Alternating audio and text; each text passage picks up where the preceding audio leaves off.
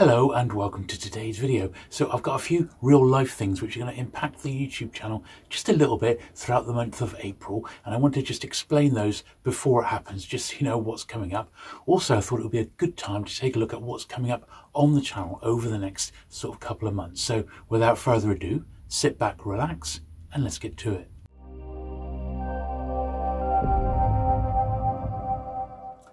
Okay then, so the first thing is, yes, I'm going to be changing jobs. So I'm staying with the same employer, but I'm doing a slightly different job, and that's going to involve a bit more training, probably at least a month of training. So during the training period, I'm going to be needing to be working full time, which means I'm going to need to reduce my overall YouTube output. So at the moment, I'm doing 3 videos a week on this channel, and I do a video every Saturday on my sort of dedicated book cleaning channel. Plus I have other commitments during the week as well. So moving up to full time is going to mean I'm just not going to have the same amount of free time that I've got at the moment to make new videos. So what I'm proposing to do, I'm going to try and do, is just to do 2 sort of normal length videos a week, try and do at least a shorter week, which I'm trying to do this year. And my Saturday video, I'm going to do my very best if I've got time to keep that one going. So that's the current plan. It should only be for about a month's training, there or thereabouts. And then from May onwards, I'm then back to part-time, and that's permanent as well. So I'll be able to be doing my full quota of 3 videos a week on this channel, plus a short, and 1 video on my other channel, which will be fantastic. So that's obviously the target, but during the month, tail end of March into April, I'm going to be struggling to fit all that in. So expect my output to go down a bit, and really just a couple of videos a week is perhaps all I'm going to be able to do. So as I said, I've got the next couple of months pretty well mapped out, and there's an awful lot coming up, particularly in the next couple of weeks, which are going to be pretty manic in actual fact. So I'm filming this on the Saturday, and I'm going to put it out the same day. But on Monday, I'm travelling to Dorset to view a huge science fiction collection, possibly the chap's collection, but definitely his stock up in Dorset. So I'm travelling to that one with my friend Steve, the outlaw bookseller, and we've gone away and done these sorts of visits before, and I love sort of going on location, as it were. And there's going to be an awful lot of dedicated SF and some vintage paperback stock as well for me to film. Hopefully I'll find a few bits to buy as well. So that's coming up on Monday. On Tuesday, I'm meeting up with my friend Andy, and we're going to be doing the second part of his vintage Jerry Anderson bubblegum card video. So we covered, sort of up to the tail end of the 1960s. So we got basically the 70s and beyond to cover this time round. There's going to be some good stuff in there, sort of UFO, Space 1999, and the sort of later series as well. So that's definitely something I'm looking forward to. I've also got 2 collectors fairs coming up. Now that's not this weekend, it's next weekend, and I'm planning to attend both of them. One's on the Saturday and one's on the Sunday. So on the Saturday we've got the DevCon, which is more a sort of a science fiction convention. There are people in cosplay, but there's also dealers there. There's celebrity guests. So Julian Glover is, I think, the main star of this latest DevCon. Now, I've met him before, got my Star Wars figure signed by him. He's a really, really nice guy, but of course, more famous perhaps nowadays for his Game of Thrones appearances, but he's been in everything. James Bond and For Your Eyes Only, Indiana Jones and the Temple of Doom. Last Crusade, he was in Indiana Jones' Last Crusade, but countless things. I like him for The Empire Strikes Back, of course, but he's just been in everything. So he is the main guest of honour. So it'd be fantastic if I can catch a little bit of footage of him on film, as well as filming the entire DevCon experience, because it's been going quite a while now, and it's a popular event. On the very next day is a brand new, they call it the Retro Toy and Train Show. And it's also going to include sort of retro video games, as well as the traditional toy and train sort of swap meet stuff. So it's going to be similar to the West Point shows that I've been going, and the Matford Centre recently in Exeter. But this one's right in my hometown at the Plymouth Life Centre. So both events I'm going to be attending, both events I'm going to film, and I'll do videos on both of those, a few days after each event, so you can have a look and see what it was like. But I am excited to squeeze 2 more shows in, literally just a week after doing Matford Toy Fair in Exeter. So fantastic there. I've got some book related content coming up. So I'm about to film this weekend my personal top 10 Agatha Christie and vintage paperback video. Now this has been an agonizing choice, but I've managed to pull 10 plus a few honorable mentions together. So that one's coming up. I've got the second part of my top 10 or top 20 rather movie tie-in paperbacks, and that's once again been tough to pull. The first 10 were extremely well received, and I've pulled what I believe to be the next 10 best in my collection. I have also been thinking of doing a dedicated video of vintage Penguin movie tie-ins and also vintage Pan movie tie-ins, just separate videos on both, because maybe not so many in Penguin, but they have done some. Some you might be surprised, so like Breakfast at Tiffany's, for example. But Pan did a lot more, particularly in the 50s and 60s, which I think would be of interest. So I think it would be quite nice to pull all those sort of tie-in books by that specific publisher together. That would be pretty cool. I will also be doing the next part of my Books About Books video. So I've always loved collecting books about books, and I've got quite a collection of them. The first one's gone out this week with like 7 larger format books about books, which I think has gone down very, very well. And I've got a bookcase full of them. So we're going to work my way slowly but surely through all those books. Many of them out of print now, but just fantastic to have a look at. I've even considered, and this is, pipe in the comments down below if you fancy this, but I have dug out my mum's vinyl collection. Now, my mum loved the 50s rock and rollers, people like Elvis, Billy Fury, Cliff Richard, the people who were big sort of in the late 50s, early 60s, the Everly Brothers. And she's got quite a collection of singles and EPs and LPs, which might be fun to get them out. I remember cleaning them for her back in the early 90s. I remember a huge run of like Elvis EPs and that. So they would be pretty cool to look out. We could dig them up. We could even look them up on sort of eBay and see what they're maybe selling for. That might be quite cool. So if you're interested in a bit of vinyl record content, do leave a comment down below. And that sort of brings me to the next bit. So we've been a bit lack on vintage Star Wars content of late. And now that's not on purpose, but I've been trying to find 2 particular pieces from my collection that I've just not been able to get hold of.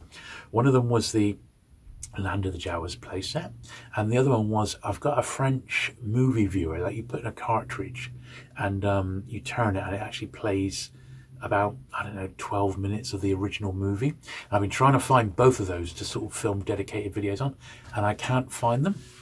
I know I've got them, but I just can't put my hand on them. And I've been looking for about 3 months now. So basically enough is enough. So if you remember when I started this channel, which was 4 years ago now, 4 years at the end of March, I started digging out my Star Wars collection, and it was basically all in boxes. And I do a video which had 2 or 3 boxes of old Star Wars stuff, and it was in a right mixture. What I'm thinking of doing, and basically I filmed it, and I did sort of put the carded figures to one side, so they are separate now. But there's an awful lot that's still really completely unsorted. So I'm thinking I'm going to dig all that stuff back out again and sort it much more organised this time round. I'm going to have a load of brand new, sort of not purpose-built, but purpose for the purpose of storing my Star Wars collection in a lot more ordered fashion, because at the moment it is a bit haphazard. So I'm going to go through the whole lot, and I'm going to take my time going through it, and I'm going to really talk about all those different pieces in detail. I've also dug out 4 boxes, 4 magazine boxes, and they weigh a ton, stuffed full of vintage Star Wars magazines, stuffed right back to the very first film. I've got 2.5 boxes on top of this of the original British comic, which I've never really shown. That's the large format one. I've gone through the American ones, but I've never shown all the British ones and the run of Return of the Jedi. So there's a lot of stuff there that's never been seen. Also, the larger Star Wars stuff, once again, I've never shown that. So I've got standees, I've got posters, I've got shop display stuff, which has all sort of been flat packed. And because it's so massive, really, I'm not sure how to display it. I'm going to have to like assemble it in the house and take the camera down, and we'll film it that way.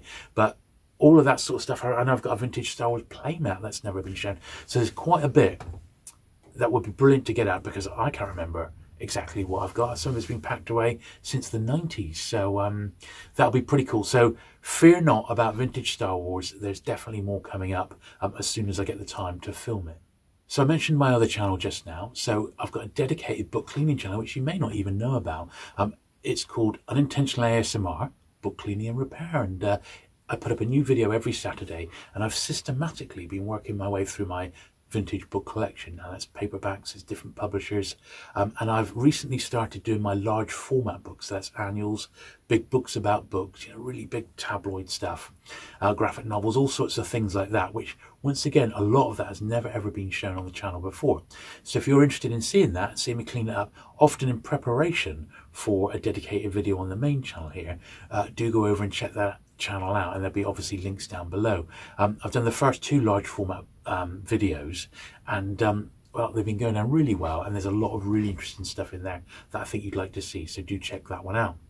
Also, I've not forgot my retro gaming fans, so a lot of the content on my channel and the videos that get incredible views when I put new stuff up is dedicated retro gaming videos and my how-to guides. So running the old emulators on your Android phone, for example, all of these are going to have 2023 updates over the next few months.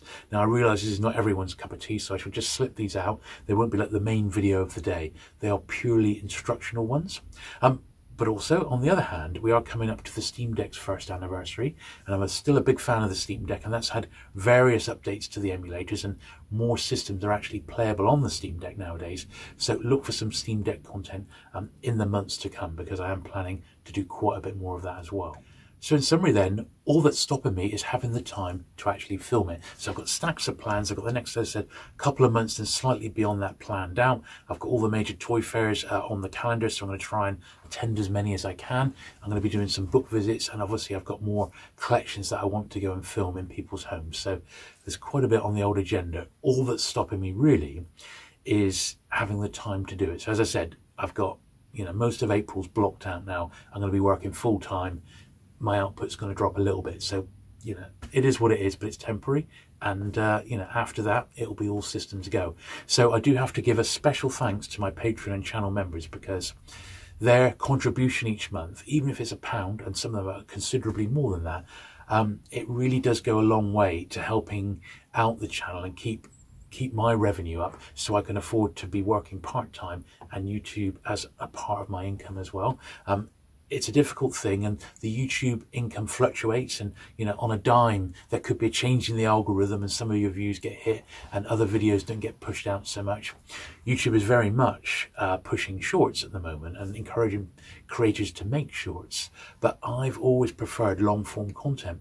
And even if you get a short which does fantastic and gets tens of thousands of views, you're not earning a lot of money out of that. So you know, it's a part of my sort of output, and it will bring new people to the channel, so I will continue doing shorts, but they're not going to be a major focus. I like the long form content, my viewers like the long form content, some of them the longer the better, so have no fear. There won't be any sort of change to that, regardless of what YouTube is doing on, you know, on the wider audience, as it were. The only thing I'd really like to do a bit more of is live streaming. So once again, I don't really feel that comfortable doing it on my own. It would be nice if I had someone perhaps sat next to me, so we had a guest, there's a couple of us, or maybe a dual live stream which we could both go on, and that someone then moderating the comments. So if someone fancies doing that on my behalf, or joining me and coming in on a live stream, just hit me up, and maybe we can fix something up, because I think that would be quite a bit of fun. So anyway, there we are. I thought I'd update you all before this all starts to kick in, because I've got an incredibly busy few weeks coming up now for the next couple of months really, and things are going to be a bit manic, but thanks for sticking with me. Cannot tell you how much I appreciate all the support. It's fantastic, and I shall see you very soon. Have a great weekend. Bye.